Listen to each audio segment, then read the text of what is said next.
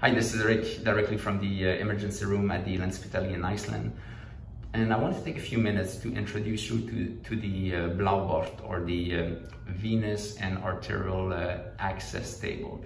We've decided to assemble everything that you need to put from everything from a peripheral access up to a difficult IV access or a central venous catheter and even art lines. Everything has been assembled into this cart. And since we've had a few new items, I wanted just to go over every drawer so people are familiar with it. And when we ask for something, people know exactly where it is and they can just pull it out. So on the first drawer, we have everything for peripheral IVs. So we have the regular IV set on the left side, we have the dressings, we have the flush. We also have these small arterial cannulas that we put on the radial artery. For difficult IV access, we also have these, the IO, the beta better here. So two guns for it. And then we have for pediatrics, adult, and for large adult. In the second drawer, we have everything to put an arterial line. We're in the process of changing it. ICU has a different arterial set, and soon we're going to change it. I'll just let you know when we have a new kit. Here it's just more IV lines to flush, everything that is needed. And where it gets a bit more interesting is that the fourth drawer is for the CVK accesses. So on the left side, we have the rapid infuser catheter. It's a catheter set that we can convert a peripheral IV into something much, much bigger.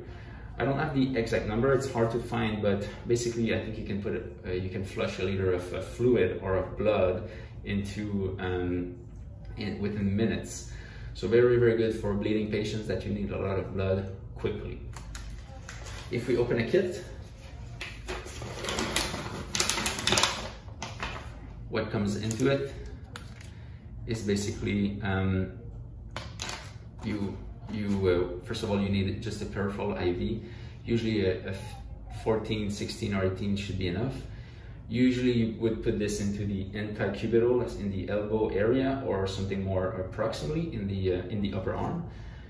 And then what you do is you pass this wire through the IV access, just a regular Seldinger technique. And then you can open it a bit more. We have a blade. You do a small nick into the skin. You remove the peripheral IV. You leave the wire in, and then you convert it through the Seldinger with this. So you have an integrated dilator that you would just push through the Seldinger, and then after this, you need to remove the dilator, and then you just leave this big catheter inside. Might be not obvious on the movie, but it's a pretty big size catheter. It's about 7 French. And then after this, you need to secure it, and then you can connect it to some lines, and then you just give a lot of fluid or blood. We also have the standard CVK, the central venous catheter. This is a 7 French with 3 lumens. And for those who are not that familiar, it's basically consists of 3 smaller catheters. So you have a 16, you have an 18, and you have an 18. Some people would think that it's better to give a lot of fluid, but actually it's not that good, because maybe the catheter itself is big, but the 3 lumens inside are not that big. And then you can flush about 3 liters per hour, 1.8 liter per hour, or 1.9. So I mean, this is good for if you need to give pressure or calcium or potassium intravenous in large amounts, but not great to give a lot of volume in a short period of time. They come like this, so pretty standard CVK kit. Everything that is needed is inside. And then what we decided to buy, one of the new kit, is a central venous catheter, but only 1 line. It's 14 gauge, 16 centimeter long, pretty standard central venous catheter. Everything that is required is inside. A standard Seldinger technique, It's only one line, so you can just flush it, much easier to install.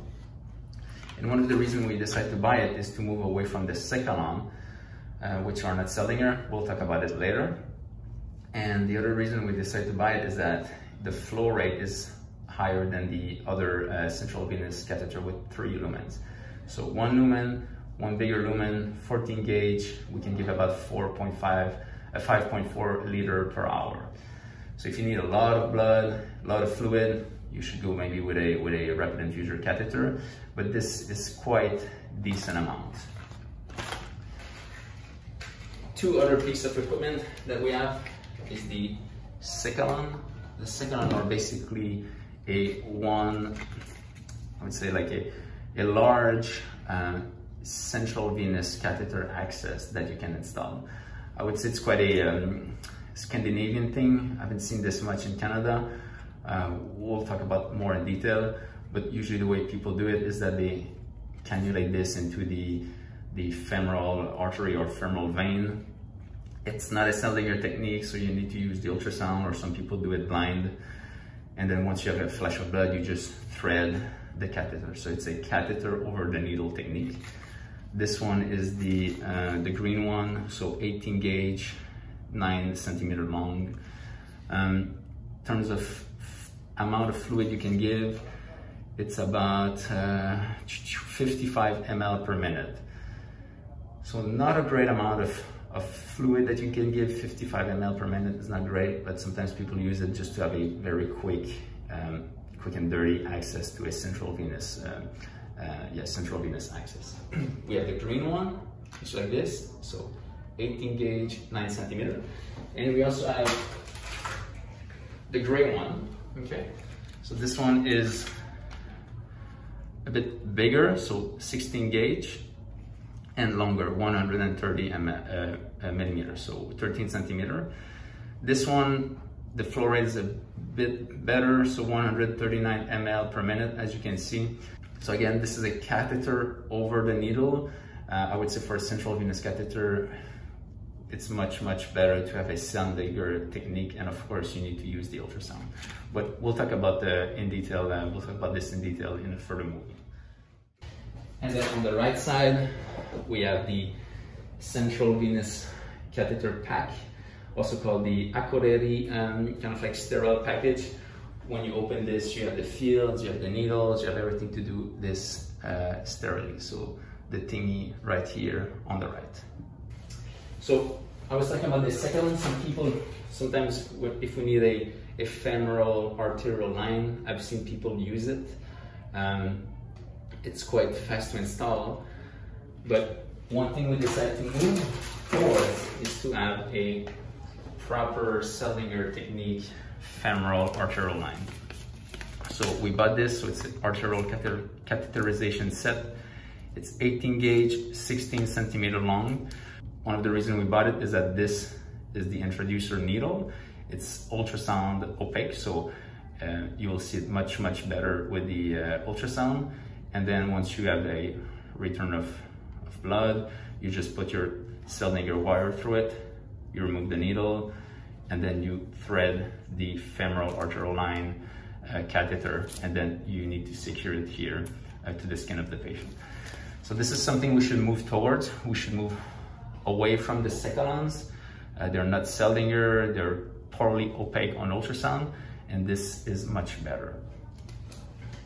So femoral arterial line, Secalons, we have the RIC on the left side, the standard CVK 1 lumen or 3 lumen in the middle, and everything to be sterile on the right side.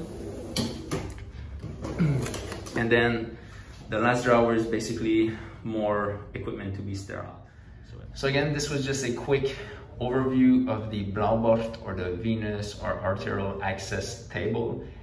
Everything that you need for a peripheral or a central venous catheter, for arterial lines, either radial or a central, as in the femoral artery, is inside of this. We also have the intra-osseous. We have the equipment to be sterile. We have the chlorhexidine. So please open it, be familiar with it. It usually stays in one of the acute, and when we have a research, we just pull this table next to the patient, and then we're ready to roll. So like I said, small overview, and then we'll go into details with the specific catheters and subsequent movies. And I hope you learned something. And on this, I'll say bless, bless.